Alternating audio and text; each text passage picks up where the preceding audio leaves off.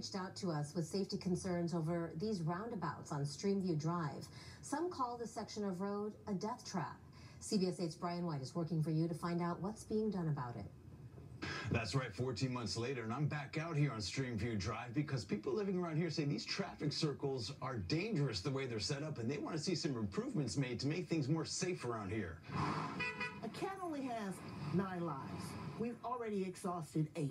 April Mahoney says this traffic circle in her Oak Park neighborhood is not safe. She's been pushing the city hard for improvements. Mayor's office talks about sexy streets. We got a big fat nothing burger. She told me about a number of car accidents occurring here, and last year I saw for myself the aftermath of a speeding car that crashed through her neighbor's fence and into their home at the tail end of a police pursuit.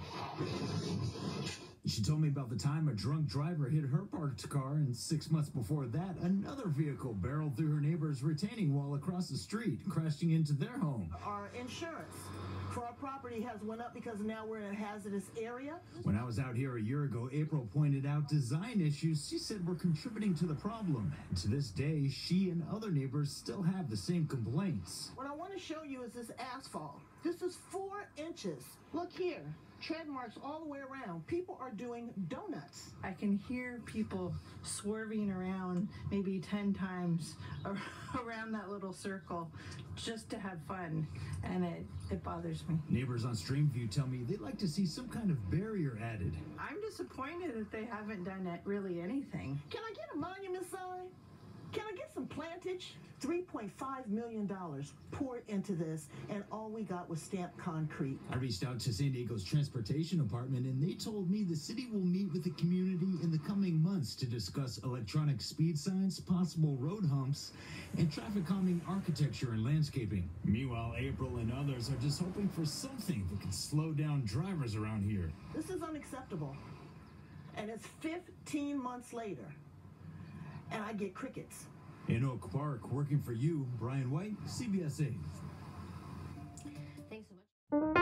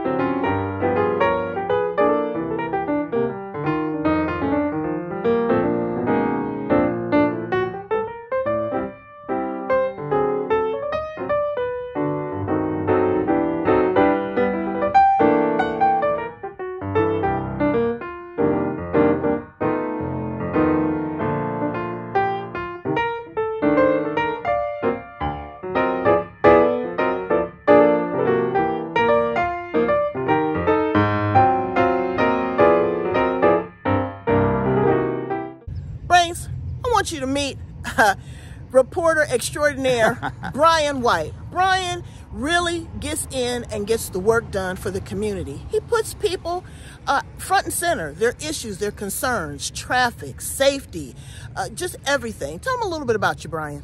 I'm working at Channel 8. Been a camera guy for a long time right here, and I've been crossed over into reporting over the past year or two and getting out here, and met April last year when she was profiling this issue here with the roundabouts and the problems that they have, and here we are a year later. 15 months, I'm taking it all, okay? 15 months later, and cricket's brains, nothing. I need your support. I need you to contact your Congress people. I need us to get public service announcements on how to use these traffic circles and how to also use the bike lanes. We need the support of Brian and CBS. I thank you so much. Thank you, Brian. All right, thank you. Bye, brains.